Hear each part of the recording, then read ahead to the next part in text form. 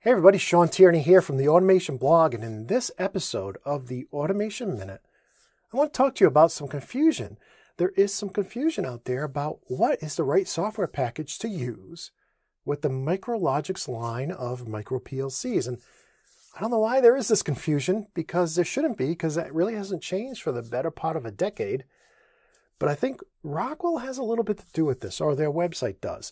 So let's go ahead and take a look at their website. If you go to any of the pages on the MicroLogix, like the MicroLogix 1100 page, or the MicroLogix 1200, or 1400, you will see that it recommends RSLogix 500. And yes, you could absolutely use RSLogix 500 to program the MicroLogix line. You can.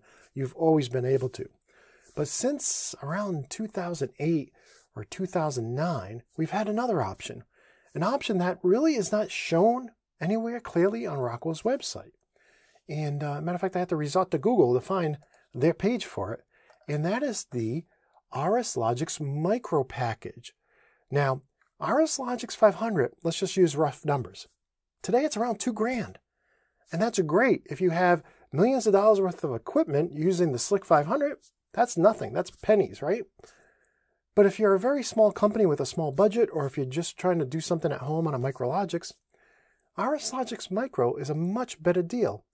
Now, there's a couple different packages. The one I recommend is RSLogix Micro Starter. It's around $200, and that's much better. And it programs every MicroLogix ever made. But if you're just using the MicroLogix 1000 or 1100, there's even a better option, and that is RSLogix Micro Starter Lite. Again, you'll struggle to find that listed anywhere on ab.com or rockwellautomation.com. But, you know, back in episode 6 of season 3, I actually showed you step by step how to download both RSLogix Micro Starter Lite, RS Lynx Lite, and Rockwell's emulator, RS Emulate 500. And those, you can use all those, get them all for free, use them on your laptop, and completely test out code without even having to buy a MicroLogix 1000 or 1100. So those are your choices. You want the free software for the 1000, 1100? Go see episode 6 of season 3, and you'll find out how to download RSLogix Micro Starter Lite.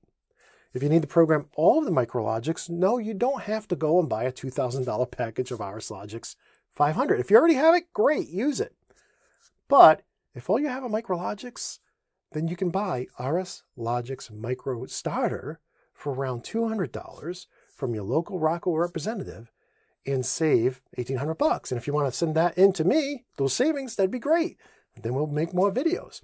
Or if you just want to learn how to use PLCs from scratch, everything you need to know, data types, communications, ladder logic, how it works, how to write it, how to control motors, use it with photo eyes, all of that, check out my courses. PLC Basics 2nd edition was just totally re-recorded this year. It's nearly 5 hours of training. And, you know, you'll learn everything you need to know to use the MicroLogix, and in turn, almost everything you need to know to use the Slick 500 and PLC 5. And you can get it right now. It's on sale at theautomationschool.com for less than a video game. So a very good deal, I think. And then we also have PLC Core Basics. That's a 2-hour version of my original Kickstarter funded PLC Basics course. Again, it was filmed in 2013. It's older. The quality is not the same as the newer course, but if you're looking for something even less expensive, it's a great course for $20, or it's actually on sale for less right now. And you know, for those on a really, really tight budget, that's why we released that. And with that, that's it for this episode of the Automation Minute. Until next time, peace.